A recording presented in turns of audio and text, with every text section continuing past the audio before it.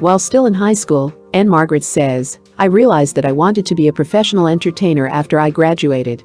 And though I'd sung at many weddings and parties and on various amateur shows, I realized too that I'd better get a professional job if I really wanted to get started.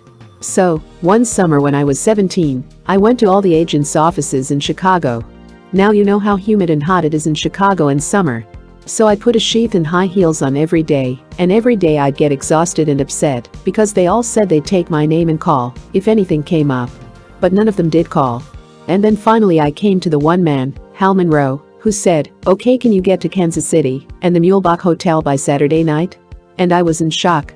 Kansas City is away from Chicago. The job was for 1 month with Danny Ferguson's band at $98 a week. I didn't have the clothes for the job. But everybody was so wonderful. My cousin Ann lent me some dresses. She was an airline hostess then, and I'm sure that, at one time in my life, she must have lent me about one half of her wardrobe. And Sharon Lover lent me a beautiful cocktail dress, her very best dress, a darling pink cocktail dress, for the opening. And the other girls lent me other things. Finally, one morning, my mom and dad and I left for Kansas City. My sweet dad drove us. My parents are so unbelievably wonderful. I'm going to do everything in my power to make them as happy as they've made me. You know what my dad did? He drove all the way to Kansas City, and then he drove back by himself because he had to be at work Monday morning. My mother stayed with me. It was such confusion that weekend. I had to learn 14 songs in one afternoon because I didn't know a single one that Danny showed me. But it was oh so worth it. Because it was, as I said, my first professional experience. And because I learned 2 very important lessons from that experience, both of which I shall never, so long as I live, forget. The first of the lessons was a professional one. Ann-Margret had been with the band for about a week now, and she thought that she knew just about all the ropes. That is until the night she was sitting down and thinking hard about all this and missed her cue. I'm sorry, Danny, she said to her boss softly as she rushed to take her place. You should be, Danny said, not so softly. He signaled for one of the men to take his place, then for Ann-Margret to follow him to the rear of the bandstand. And he began to let her have it, then in there good and loud too. Please, Danny, please, she said, after a few moments of this, I wish you wouldn't holler at me. I come from a home where there's never any hollering. My father never raises his voice. Really? Said Danny. Well, how do you like that?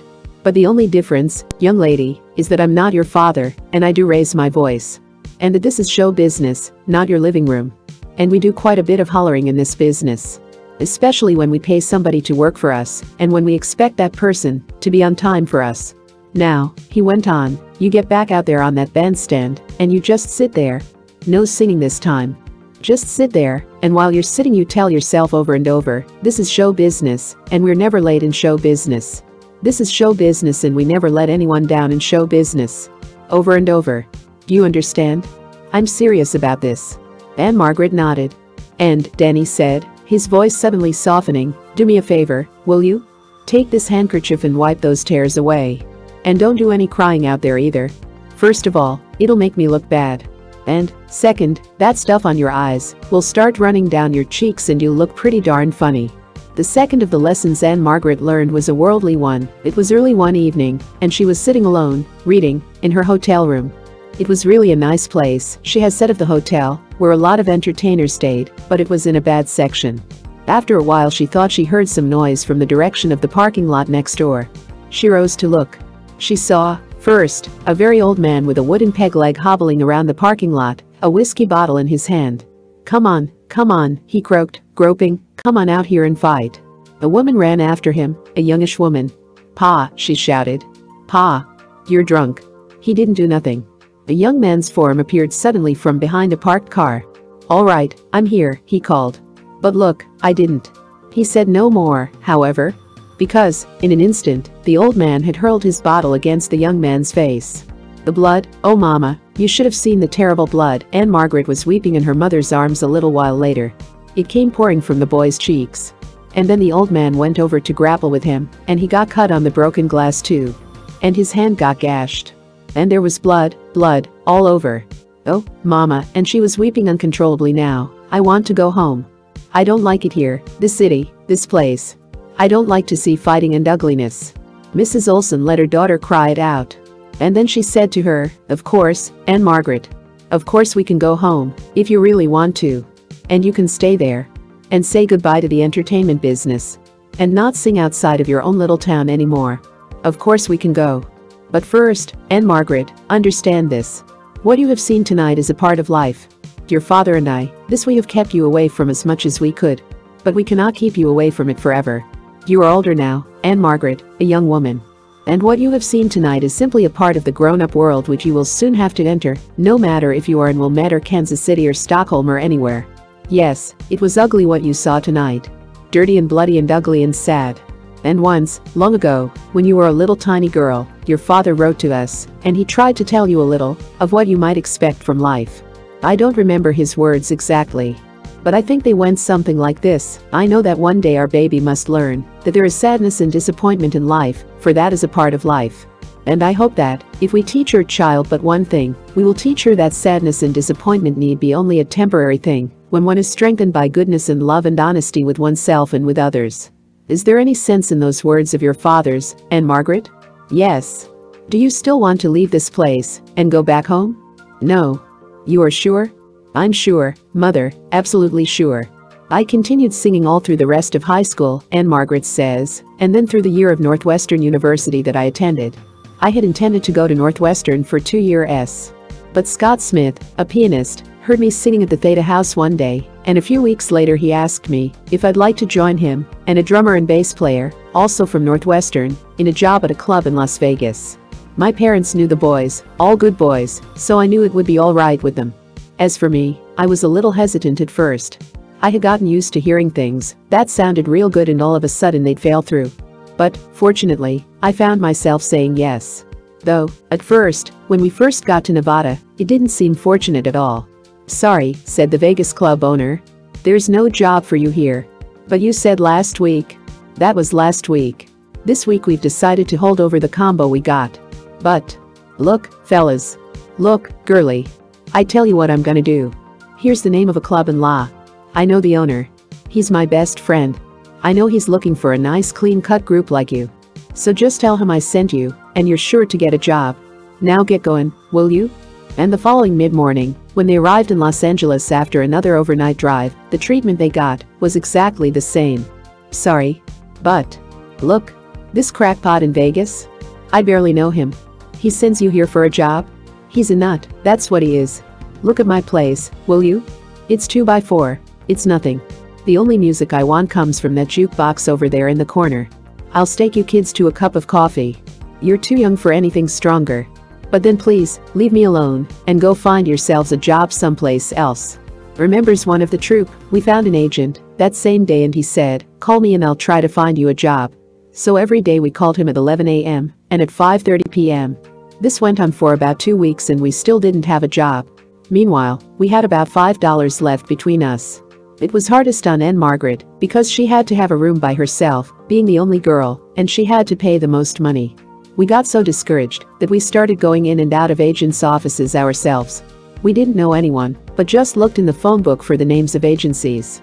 And, finally, through one of our contacts, we got our first job in Newport Beach, at the Villa Marina. They hired us for 1 week, but liked us so much they kept us for 3. This was a real good break for all of us. And, as it turned out, it was a sensational break for Ann-Margret. Her pay at the Villa Marina, first of all, was $139 a week, more than she'd ever earned before. Then there were the celebrities, the people with contacts, who dropped by the club for a drink or dinner, and who remained to listen to the little gal from Illinois sing, song after song, hour after hour. Among the admirers were TV producer Don Sharp, the Edgar Bergens, the Henry Mansonis, and Ward Bond. Following the 3-week stint at the Villa Marina, Ann-Margret and the boys were immediately booked by the manager of the club at the Commercial Hotel in Elko, Nevada, 2 weeks. From there it was the Riverside Hotel in Reno, booked for 2 weeks, they stayed 6. And then, less than 4 months after they'd practically been kicked out of town, an offer, a genuine offer this time, came from Las Vegas and the Dunes Hotel.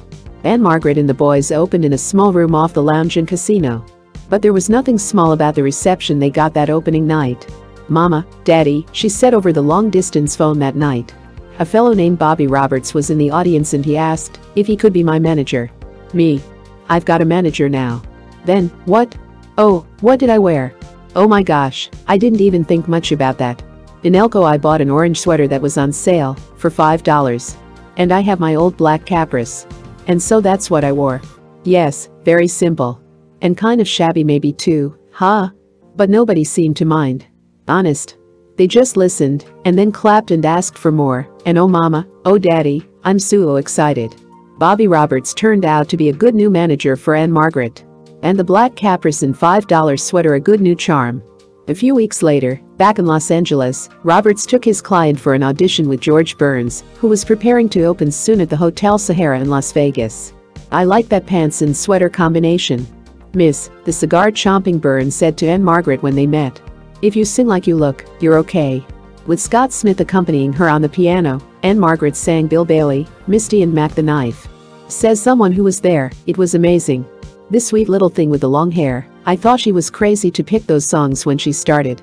But once she started, wow, the sweet young thing turned into a gorgeous animal, and you've never seen such sex. When she sang she wiggled everything from her toes on up. Said George Burns, immediately after he'd heard the set, even taking the cigar out of his mouth for the occasion. Miss, do you want to work for me? Yes, said Ann-Margret. Great. Then, miss, or what's that long name of yours again? Ann-Margret, she said. Ann-Margret, before you came in here today, I had this whole show of mine set. I need a girl singer like I need a pack of cigarettes. But you have an unusual style, Miss Ann-Margret. Very unusual. And right during that first song of yours I decided to make room in the act for you. Now, and he put the cigar back into his mouth and let out with a long puff, how's that for show business? I will never forget it, Ann-Margret says.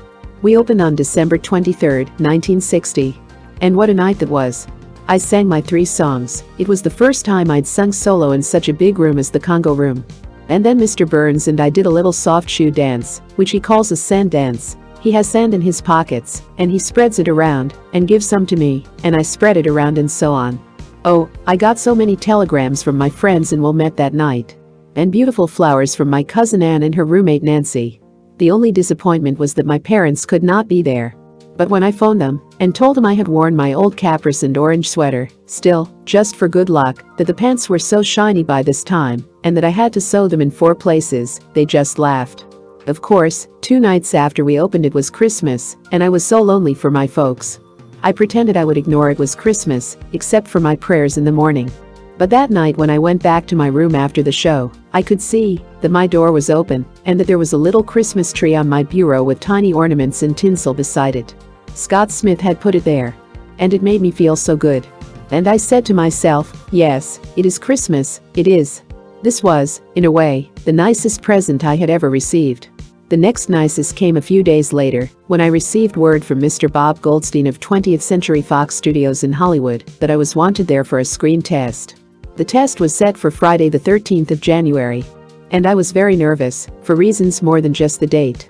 Ann-Margret arrived at the studio at exactly 6:25 that morning. She was 5 minutes early, and just as well. Because that gave her 5 extra minutes to relax before the most exacting and grueling day of her life got underway. Which it did at 6:30 promptly, when director Robert Parrish came up to her, introduced himself and the 2 people with him. This is Shauna Alexander and Grave Illet of Life magazine. They're going to take pictures of you and interview you as the day progresses, little idea of ours which will make a nice picture story, if and when you get the part. Now here, he said then, handing Ann-Margret a manuscript. Have you ever seen one of these before? It's the script of State Fair. From 6:45 until 7, Ann-Margret looked over a penciled portion of the script. And then she was whisked to the Fox costume department, where she was fitted by designer Don Feld. These tights are good for you, Annie, said Feld, explaining the outfit he'd chosen for her. At no time do we ever see less than a complete leg. Is that your normal working foundation? Your normal bra? Is it pushing you up or something? You don't look at ease. You're a little bit nervous and breathing hard? Well, I can't blame you. Good luck today. And for just a few minutes now, stand still, will you please, Annie, Ann-Margret? At 7:45 Director Parrish returned and led Ann-Margret to makeup. On the set, finally, at a few minutes to 9, Ann-Margret showed him. First she sang It Might As Well Be Spring, very innocently, very demurely. And then she belted out Bill Bailey, wiggling from head to toe and toe to head. And later, that afternoon, Ann-Margret worked on a few key scenes from the script. Recalls Parrish about those hours, she was very good. She was a pro. She knew how to follow direction and do exactly what I wanted. The only trouble she gave me was when it came time for her to kiss Dave Hedison a few times. She said it made her feel embarrassed in front of so many people. Well, I had a little talk with her. A few of the boys pretended not to look, to be busy with something else. And from there on, things were fine again. At 7:30 that night the test was finished, and Parrish walked over to Ann-Margret and said, "I wish I could let you know the answer now, Annie. But there are others who have to see the test, so we won't know for a few days. Meanwhile, tell me, are you excited?" Ann-Margret yawned uncontrollably. "Yes," she said then, quickly. Parrish laughed. They shook hands. And Ann-Margret drove out to the airport, where she caught a plane for Chicago and home, and a few days of waiting. "I waited and was on pins and needles," Ann-Margret says. "I waited for about 5 days. Meanwhile, I had gotten a telegram from Mr. Parrish saying he had just seen the test and that it was great, just as he thought it would be. Then, a few days after that, he phoned and said that as far as 20th Century Fox was concerned, they wanted me, and now it was up to my manager to agree to terms. Then, about 10 minutes later, there was another call, and it was Bobby, and he said I'd gotten the contract, they'd made the deal. And I just jumped up and down, until I couldn't jump anymore. I went off to Hollywood again about 2 weeks later. I made State Fair, part in Hollywood, part in Texas. Then there was the wonderful break of my appearing on the Academy Award show, when I sang Bachelor in Paradise, and from which there was so much good reaction. Meanwhile, I had also made the picture A Pocketful of Miracles, in which Miss Bette Davis starred. She was such a nice woman. She really helped me so much. Then I began to make records too. Lost Love was the name of my very first single. And I could just see all my Swedish aunts going into record shops and asking for Lost Love by Ann-Margret. It's so funny, because they never buy rock and roll records. And then oh, so many other wonderful things happened. I learned, for instance, that I would soon play one of the female leads in Bye Bye Birdie for Columbia Studios. And I meanwhile had gotten a very nice apartment. And, thank God, my father recovered from a slight heart attack he suddenly got one day in Wilmette, and he was able to retire from his job, and he and my mother were able to come out here to California and live with me. And I began to meet so many nice young men out here. And I began to go out, much as I did back home. And have such a wonderful, wonderful time. Ann-Margret became engaged to one of the nice young men for a short while. His name was Bert Sugarman, and he was young and rich and as good looking as any leading man. Ann-Margret, who'd gone out with many fellows before, had never before gone steady, had certainly never been in love before. But then along came Bert. And the feeling was there, finally, though not at first, most decidedly not at first. Recalls one of her girlfriends, "I was in Hollywood visiting Ann-Margret at about this time. Bert had obviously seen Ann in a show and gotten her phone number. Anyway, he called her a few times for a date, and always she'd said no thank you. And then one evening Bert called and Ann said, 'I tell you, I have a good friend visiting me here. If you can fix her up with a nice date, then, yes, I'll go out with you. On a double date, that is.' A little while later Bert phoned back and said he'd gotten me a date with Ty Hardin. And that we were all going to go dancing at the Beverly Hilton Hotel, which was quite an exciting deal for Ann and me. It was a riot the way things happened after that. The boys came to pick us up, and one thing led to another, and we never did get to the Beverly Hilton. Well, Ann and I got the giggles at one point, and we pretended to be very miffed with our dates. And at about 12 o'clock we said we were very tired, and we asked the boys if they'd please take us home. In our anxiety to get out of the car and get upstairs so we could continue to have a good laugh, Ann-Margret mistakenly pointed to the wrong apartment house as the place where she lived. So we got out of the car, said goodnight to the boys, went into the building, which was an exact duplicate of the one where Ann-Margret lived, and we couldn't for the life of us understand why her key wasn't opening the door.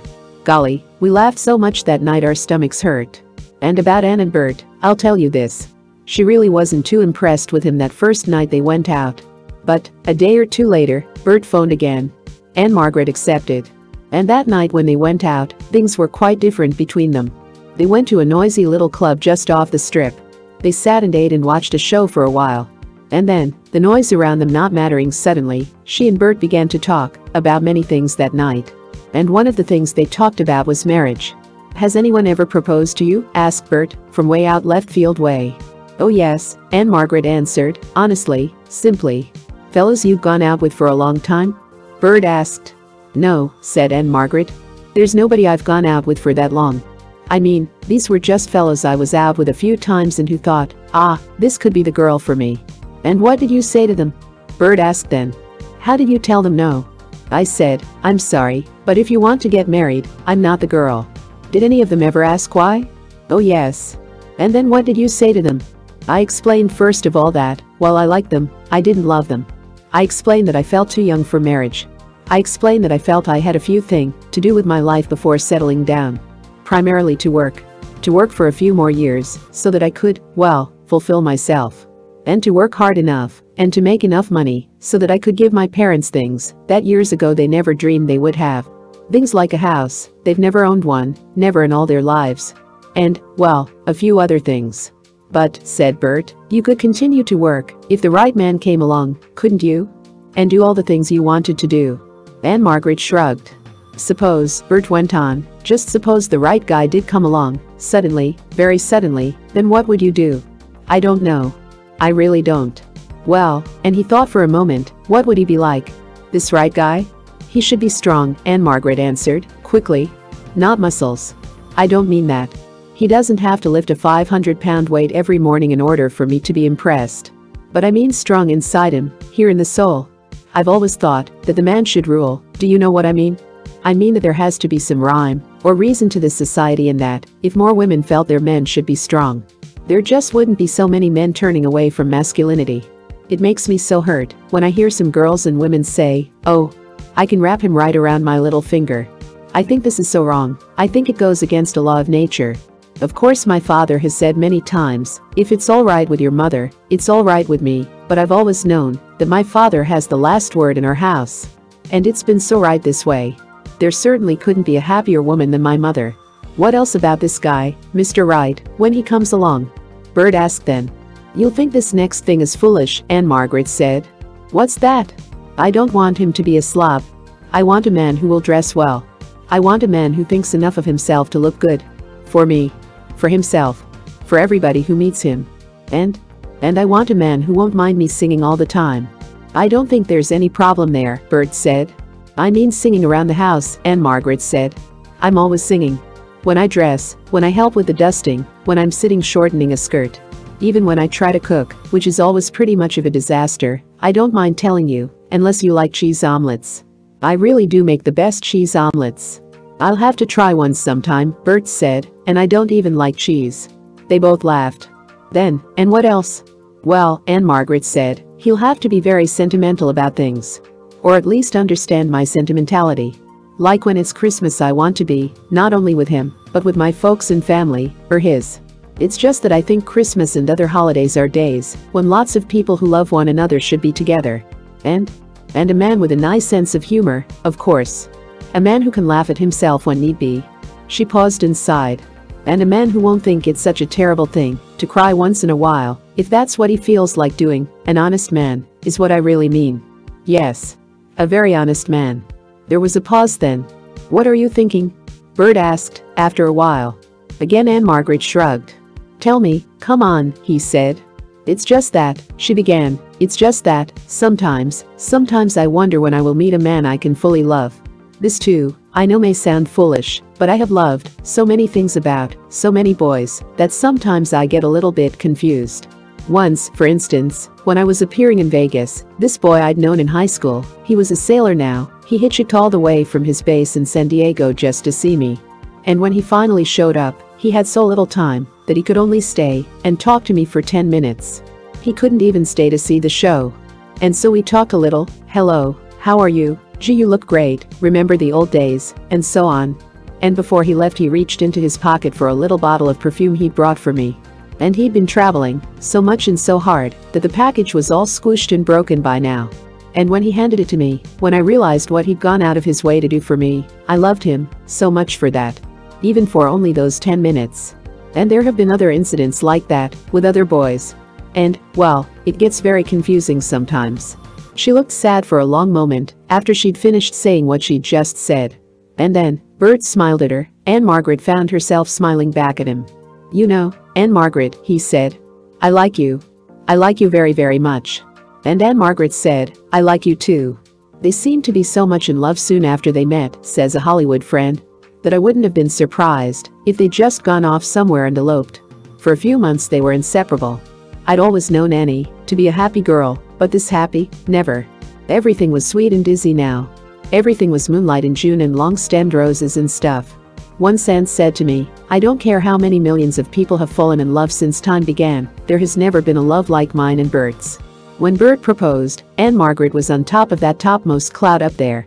When Bert gave her the ring, same thing, only the cloud was even higher.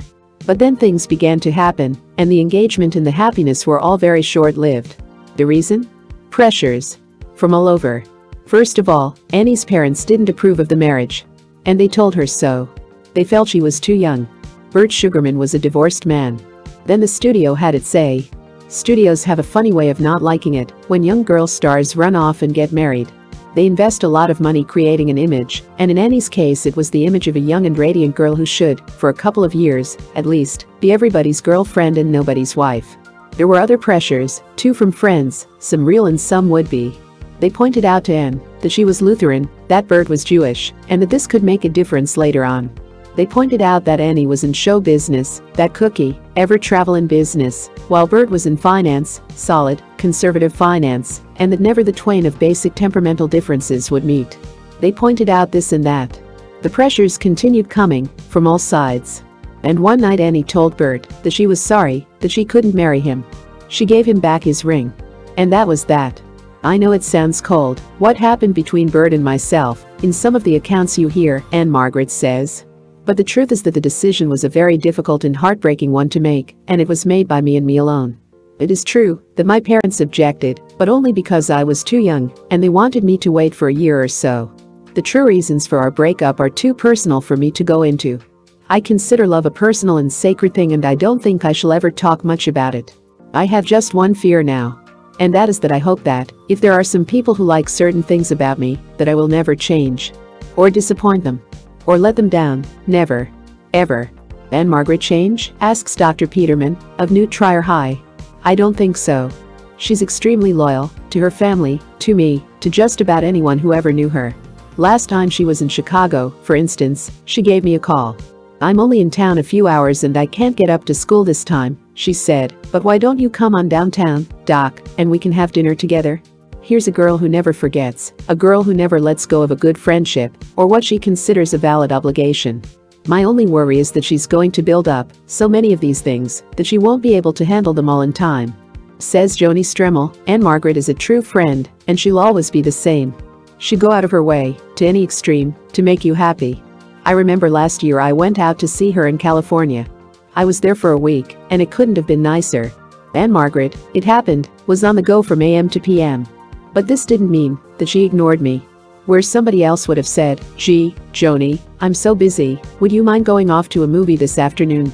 Ann-Margret made sure that I went with her, wherever she had to go. She took me to the studio and introduced me to all the important people there. She had an appointment with her agent, and there was I, right there along with her. Lots of these places, I'm sure she could have done without me. But never once did she give me the feeling that she was leaving me out in the cold. No, Ann-Margret never forgets you. And I'm very flattered to be her friend. Not because she's a movie star, but because she's the person she is. Says Holly Salvano, she's the most loyal person I've ever known.